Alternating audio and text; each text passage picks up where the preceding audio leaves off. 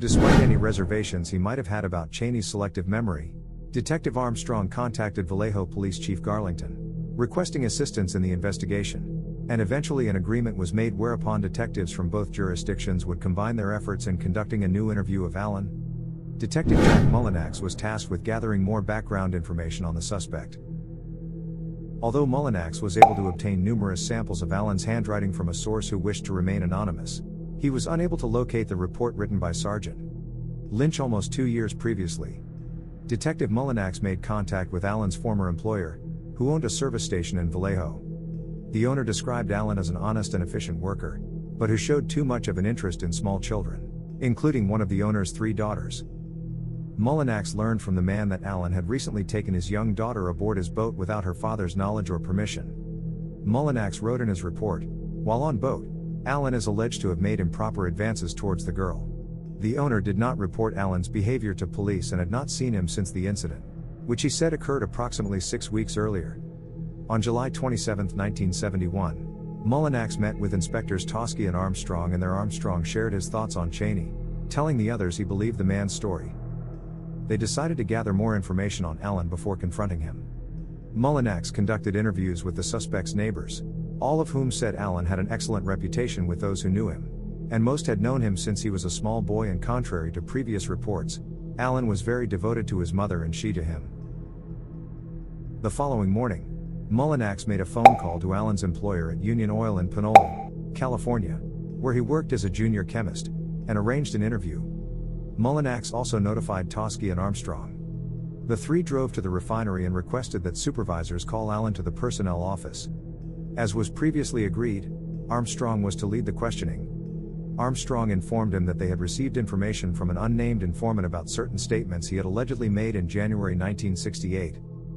Armstrong described the alleged statements but did not divulge the source of the information. Allen responded he did not recall having such conversations.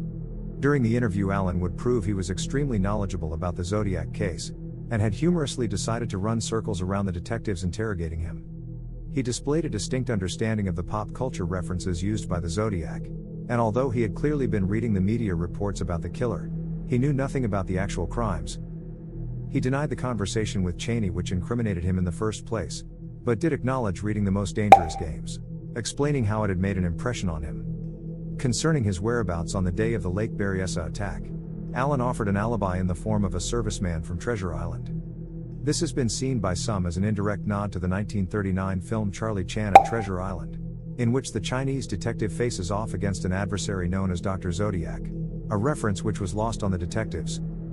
When he returned home that afternoon, Allen claims to have spoken to his neighbor, Mr.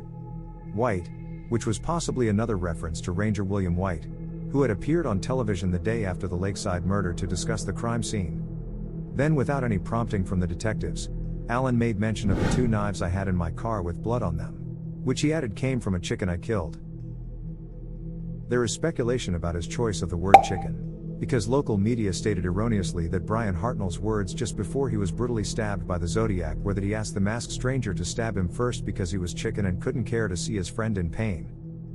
But with the declassification of Napa police reports, it has become clear these were not Hartnell's words, but were embellished by an overzealous reporter. At one point during the interview, the detectives commented on Allen's wristwatch, which was an expensive Sea Wolf model, made by the Swiss manufacturer Zodiac, whose logo is a crossed circle, the exact same as that used by the Zodiac. Allen replied that he received it as a gift in the summer of 1969. Allen's brother would later be asked about the watch, and he claimed their mother gave it to Arthur as a Christmas gift in 1967. When asked about his whereabouts in October 1966, Allen replied, "You mean about the Riverside killing?" Although this might seem like an admission, it should be noted that the Riverside murder of Sherry Jo Bates had been discussed as a possible Zodiac crime for almost a year, and had made front-page news throughout California when the story first broke. Had his interview taken place before November 1970, and he had made that statement, then it might have been considered as evidence. At the end of the interview, Allen declared to detectives, in an almost parting shot, that he wished the time would come when police were no longer referred to as pigs. The Zodiac had used the word pigs in reference to police, most notably in his 7-page letter in November 1969, which was published by the San Francisco Chronicle on November 12, 13 and 26, being displayed on the front page twice. Allen was seemingly able to use the media reports of the crimes and letters to his advantage when teasing the interviewers. And while he might share this trait with the Zodiac, who enjoyed taunting the police, it could be argued that Allen felt comfortable in his defiance due to the fact he would never be tied to the crimes because he was not the Zodiac. The main sticking point which suggests Allen might have prior knowledge of the Zodiac name before the crimes was the Sea Wolf brand of wristwatch in his possession. Allen presented detectives with this clue himself, explaining that he received it before the killer assumed his name. However, none of his remarks to investigators reveal any prior knowledge of the crimes themselves outside of printed newspaper articles, similar to many hundreds of thousands of people who were in possession of the facts surrounding the case in 1971. Indeed, it was the suspicions of Allen's one-time friend Don Chaney which prompted the investigation into his activities. It could be argued that with his interest in guns, law enforcement and the workings of the criminal mind, Allen might simply have showed an interest in the brutal local murder and raised the topic one evening with Chaney. He may also have noticed the apparent lack of motive in the crime and offered his thoughts on the most dangerous game to explain it as a case of man hunting man. At this stage in the investigation, they had few promising leads and both Vallejo and San Francisco detectives saw Allen as the most favorable of their Zodiac suspects. On September 14, 1972, a search warrant was issued for Allen's Santa Rosa property, and officers began combing through his trailer, cars and possessions looking for clothing, firearms, ammunition, anything that might prove as evidence against him or link him to the crimes or letters. In particular, they were searching for 2 9mm guns, plus any ammunition for them, and any expended 9mm casings, as well as a .22 caliber semi-automatic pistol, plus any ammunition for it and any expended casings. They were especially interested in any pistol with a flashlight attached to its barrel. Other items of interest the detectives were searching for included the identification and keys taken from slain taxi cab driver Paul Stein, as well as the missing portion of his blood-stained shirt. Until recently, the Zodiac had been sending bloody swathes of the shirt inside his letters. However, the communications from the killer had abruptly ceased some 18 months ago. Detectives were also looking for the distinctive square-topped, black executioner's hood with a white circle and a cross emblazoned on it that the Zodiac had worn during the Lake Berryessa attack. Size 10.5 wing Walker boots were added to the search warrant, along with a blue blood-stained windbreaker jacket and a large foot-long knife, 1 inch wide with a wooden handle with 2 brass rivets and tape around the handle. When officers arrived at 2963 Santa Rosa Avenue, they were told by Mrs. Reese, the trailer court manager, that Allen had driven off moments before they arrived. He had been in such a hurry. The trailer door had been left standing open. Toschi suspected Allen had somehow been tipped off about their arrival, and believed it possible he had taken incriminating evidence with him. Toschi and the others entered the trailer, and immediately noticed a map of Lake Berryessa taped to the wall. When Toschi moved Allen's bed away from the wall, he discovered the largest jar of Vaseline he had ever seen, along with several large, unclean dildos that rolled out at his feet.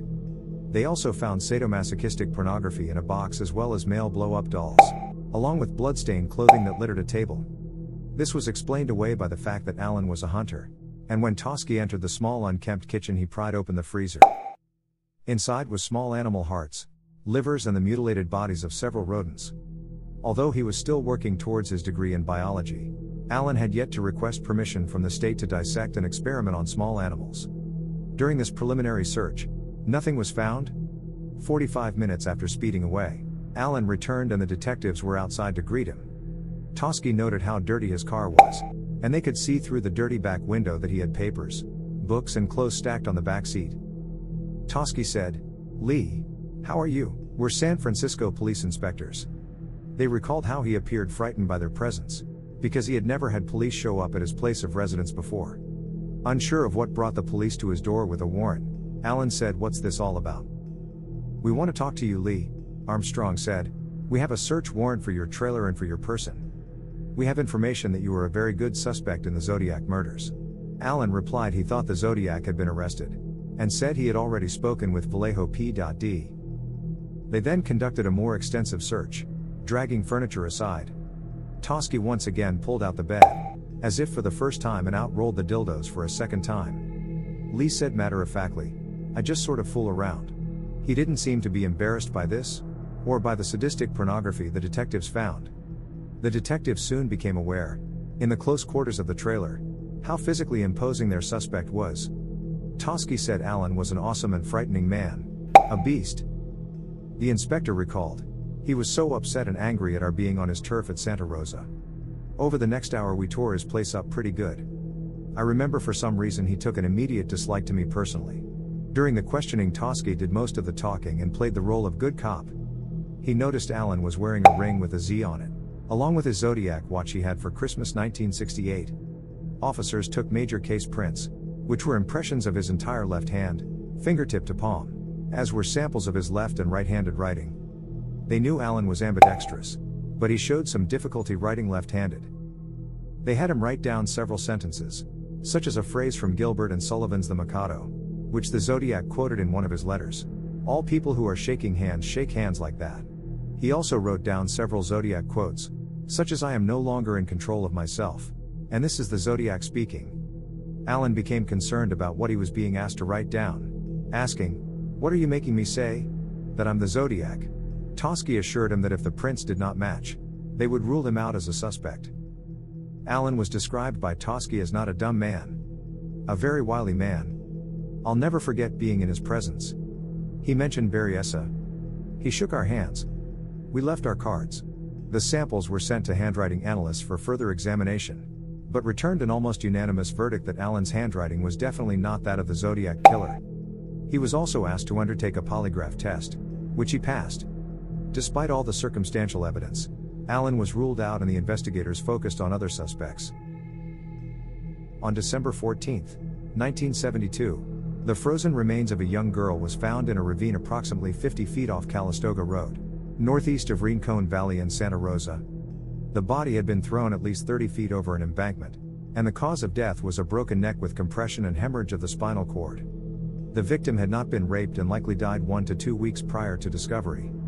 She was identified as 13-year-old Lori Lee Cursa, a student of Lawrence Cook Middle School, who had been reported missing by her mother on November 11, 1972.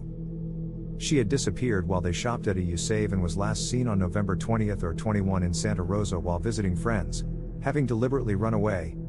A possible witness to her abduction later came forward stating that on an evening somewhere between December 3 and 9, while on Parkhurst Drive, he saw 2 men push a girl fitting Cursa's description into the back of a van driven by a Caucasian man with an afro-type hairstyle. The vehicle then sped north on Calistoga Road. Just over a week later, the bodies of 2 young girls were found on December 22, 1972, roughly 2.2 miles north of Porter Creek Road on Franz Valley Road, down a steep embankment that was approximately 66 feet off the east side of the roadway. Due to advanced decomposition, the cause of death could not be determined from the skeletal remains. All that was found at the scene was a single earring, orange beads and a 14-karat gold necklace with cross. The victims were identified as 12-year-old Maureen Louise Sterling and Yvonne Lisa Weber, 2 friends and Herbert Slater Middle School students. Thanks for listening. This was part 2 of the Zodiac. Hit the bell notification so you never miss a video.